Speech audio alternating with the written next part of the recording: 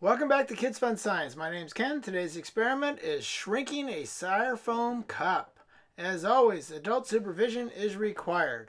What you need for this experiment is a pressure cooker, a stove, and a styrofoam cup. A couple safety precautions. Do only under adult supervision. Never operate a pressure cooker without safety relief valve, and never operate a pressure cooker without thorough knowledge of its operation. Never attempt to open a pressure cooker while it's hot. Improper use of the pressure cooker can result in serious injuries.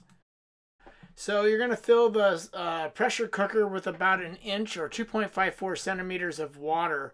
In the first experiment, I'm doing 3 experiments. I'm going to put a styrofoam plate on first, and then I'm going to add the styrofoam cup upside down on the plate so it's not in the water. So this could take a different effect as I've never done it this way before.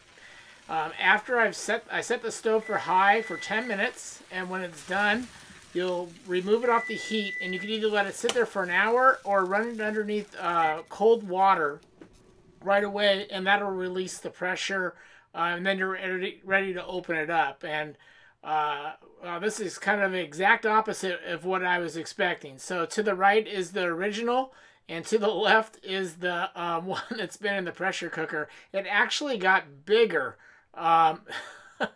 That's crazy. So this second time, I'm going to do a second test here.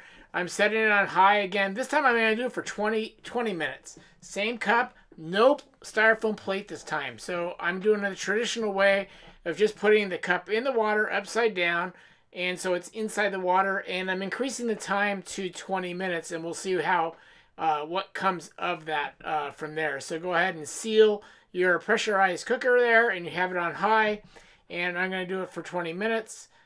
So test 2 is finished, 20 minutes, and you can still see it's still cooking away. So remove it from the hot stove, turn the stove off, and you can either let it sit for 1 hour, or you could run it underneath cold water to release the pressure, which I'm going to do, and then I'm ready to open it up. And once I open it up, whoa, this time is exactly kind of what I expected, but not. It completely crushed that because of the pressure and reduced the size of the styrofoam. It's supposed to be in a single piece still as a small, just shrinking it. This actually just crushed it in, so that's pretty amazing. So I'm going to do one more test with a smaller cup, but I'm going to explain the science behind it. So the science behind this is the results of the experiment is amazing, right? The styrofoam cup shrank at an amazingly small size, yet a perfect replicas in every way undisturbed cup, which we'll see in the third experiment. Because the first one kind of went wacko and went larger, and I wasn't really quite sure why that happened. This incredible effect is due to the fact that styrofoam cups are blown up with gas, and when the gas is diffused out, the space is filled up with air. So this greatly enhances the insulating ability. So the volume of the air is greatly reduced by the high pressures of the pressure cooker. Here's a smaller cup I was talking about. That's what it's supposed to do, just like that. And as a result, much of the air is forced out, causing the cup to shrink down to a smaller size. Pressure cookers work by not allowing steam to escape, but build up a tremendous amount of pressure. Water thrush boils at temperatures much higher than 100 degrees Celsius. As a result, food can cook much faster.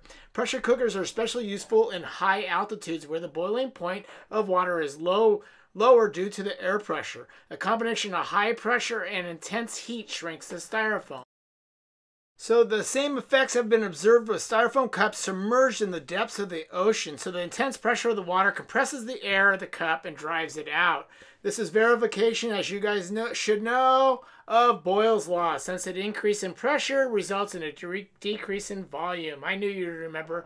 So these are the results back. This is the first one that went wacko. I don't know why it went much larger, but then the second time when I took it up to 20 minutes, it actually crushed it like the depths of the ocean, and made it a lot smaller, squeezing that gas out. And here's the same one right here. You can see it's a lot smaller. I hope you enjoyed this video. Remember to click thumbs up or to share if you like this, and thanks for watching.